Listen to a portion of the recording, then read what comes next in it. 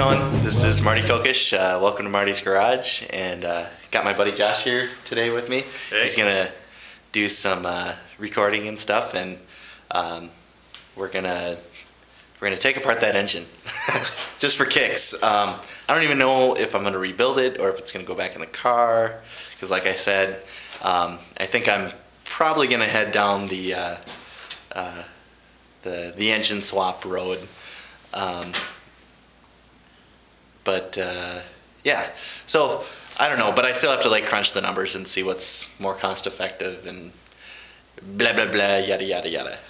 So yeah, so I figured at least I should take the engine apart, just so we can get a look at it and see how stuff works. So good idea. I'll cut to Josh. So we're back and let's get started. So got the engine off on the engine stand, yada yada.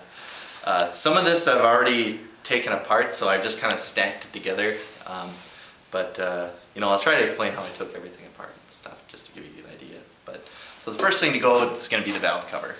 There's 2 screws here and here, and after that, you usually don't even need a wrench. You can just the thumb screws or whatever. So that just comes off.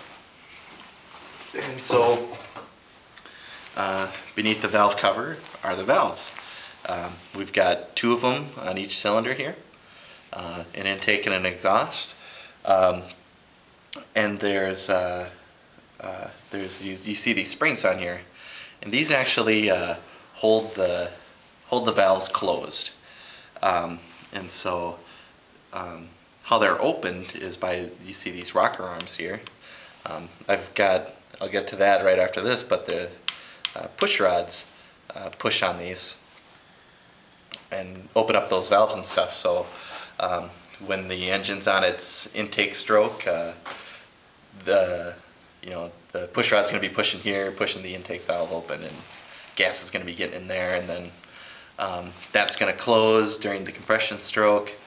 It's going to ignite, and after that, we've got exhaust valve is going to open up when the push rod pushes it open. So you kind of want to go around the block. Right here is where the spark plugs would usually go. This guy right here, I'll take this apart on the bench, but this is where your thermostat lives. So if you ever have to change your thermostat, it's in this guy. It lives in there? It lives in there. That's amazing. It looks like a nice home, kind of dirty. For a thermostat. But so then over here we've got our where our intake and exhaust hooks up. You can see we've got intake here and here, and we've got exhaust here, here, and here. So our exhaust manifold kind of hooks on here. That goes out, down, out the exhaust pipe, out through your muffler, out through the back of the car. And right here is where the intake manifold bolts on. And then you've got your carbs here that are feeding the air and the gasoline into the cylinders. So the head of the engine is really the big workhorse, I guess you could say. You know, you hear a lot of people blowing head gaskets and cracked heads and stuff. It seems to be a really common problem, and I can kind of see why.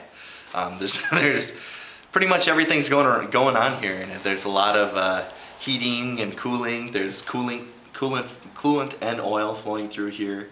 If it were to crack and coolant gets in here, then it gets into your cylinders and burning, yada yada. Same thing with oil. So there's a lot that could go wrong, I guess you could say. But I'll kind of give you a shot of the underside of the head. Let me move this bad boy out of the way, and I'll bring this over to the bench. It's heavy too, it's cast iron and stuff. But we'll kind of just lay this on its side a little bit. And so here you can actually see the valves and stuff. Yeah, that's so awesome. Looks like we, you know, some of these look a little recessed, and we've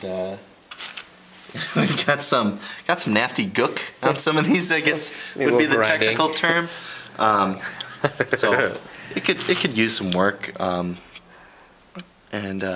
So we've got you can kind of see here, there's all these holes and stuff in here. I believe, let's see here. I think Well, where do the push rods go through? push rods go through here. And like I said, that's what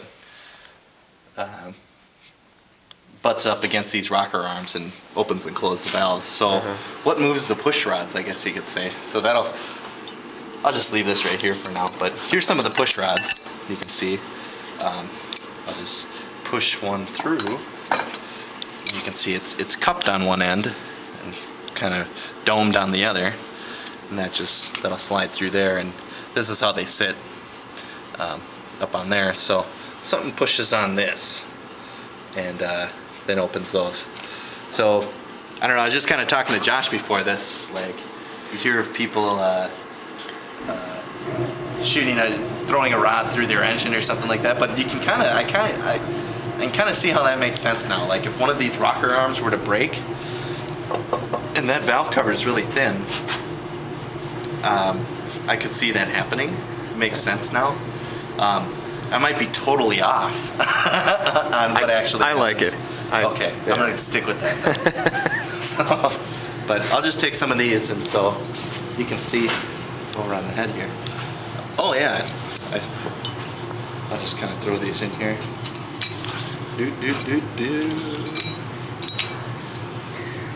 But so we've got our engine here. I'm turning the crankshaft down here. You can see the engines, or the pistons going up and down. It's kind of neat. And so we've got 1 and 4 and 2 and 3 going up and down at the same time. And I believe what's actually going on is, say that the timing on them is 180 degrees apart. So let's see, when one's on its compression, the other one is on its exhaust, and then as we're going down, let's see, one would be doing intake and the other one would be doing the power stroke or whatever, the ignition stroke. I'm retarded, I can't remember. So they're not going bam bam bam bam, it's more like bam bam bam bam. Yeah, they're all set to go in a series. So can you kind of see this? Yeah. You can kind of see the push rods moving just a little bit. Can you? Yep. So you can see that they're opening and closing those valves as the pistons do their things. And so over here on this other side, and here I guess here's a head gasket. So when you hear somebody blows a head gasket, something's happened to this. This is blown out or something like that. And so to get that, you gotta tear off the head and stuff. It's more complicated with modern day cars because the camshaft, which is what's operating these push rods, is usually located on top of the engine. So, and you could have a single or a dual overhead cam. So you got a lot more shit going on up here. So easier to get at with this old engine. So I'll just pull these back out and we'll ditch this.